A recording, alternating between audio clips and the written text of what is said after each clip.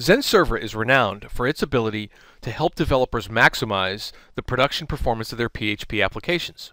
In this video, I'll give you a quick tour of 8 different features that are available to help you do just that. First, Zend Server includes Zend Optimizer Plus, a bytecode cache for PHP, which innately improves the performance of your page load times. Second, starting with version 6.1, Zend Server supports Nginx, a web server well known for its highly performant and scalable characteristics. Third, inside Zend Server, you can easily, through the configuration interface, turn on and off features within Zend Server to help you minimize the Zend Server footprint itself.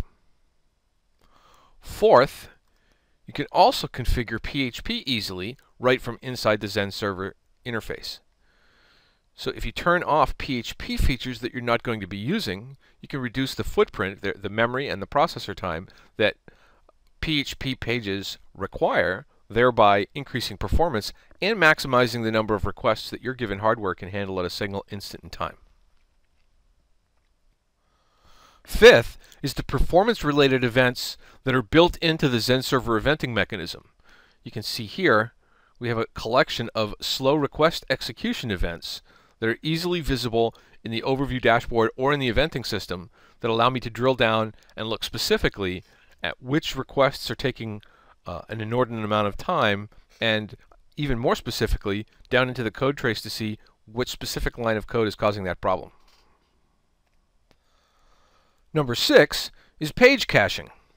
If we look here at our application definitions and select the caching rules tab, we can go into a specific application and look at this defined caching rule. So this says the name of the rule is time. It's in this application, and we're going to cache what we define below for 180 seconds. Here we're saying we're going to cache the page in this application time.php. Now I can also add conditions if I want to. So for example, I could specify a specific caching rule on the HTTP GET event for this page. In our case, we're just going to always cache it. Let's have a look at how that actually works. So here, in this application, we can navigate to the time.php page. Notice the default time is 712 milliseconds. If I refresh, that doesn't change. Let's go over here, run this timer for 3 minutes. We'll take a quick break. I'll be right back, and we can see the page after the 3 minutes is expired. We can look at the page, refresh that time.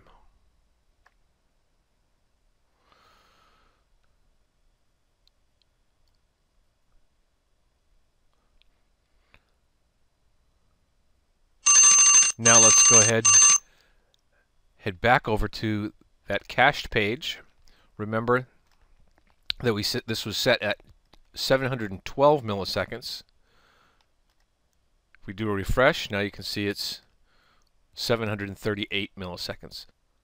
So page caching is a great way to improve the performance of your PHP applications by caching pages whose dynamic content don't necessarily need to be updated for every request to that page. Seventh is a feature called data caching. Now, data caching isn't something that happens inside Zend Server's interface.